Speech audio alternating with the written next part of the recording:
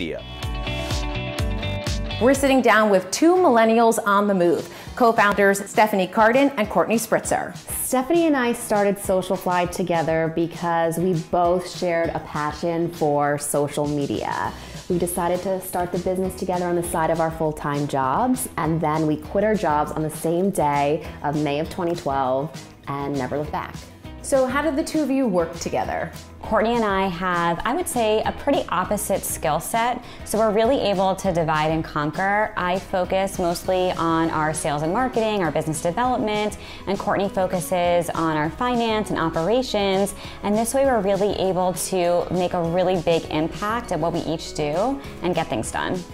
The office culture here is very exciting. We are a team of millennials, and it's very important for us to not take ourselves too seriously. We work in social media, and it's important for us to just have fun with it.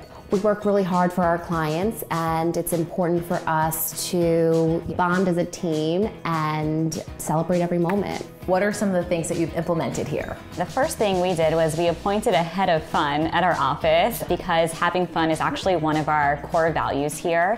Everyone gets a themed birthday party at Fly. And we also do a lot of events outside of the office, whether it's an event that Courtney and I are speaking at or involved in and then everyone gets to come, or just an event where we decide we want to go out and try the new bar that opened up across the street and have a team bonding event. So it's really important for us to all come together and get to know each other, not just in the office, but outside of the office as well.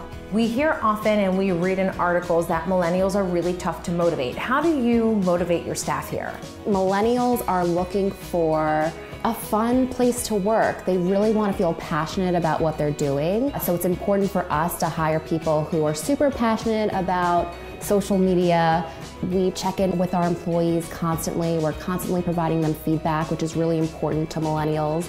And then based on their strengths, we try to get them to positions that make sense for what they're really good at. And it makes them feel really good about themselves. So if you could give other business owners, other supervisors some advice when it comes to leading and inspiring this demographic, what advice would you give? Really get to know your employees and find out what's most important to them and customize your approach at rewarding them based on what's important to that individual.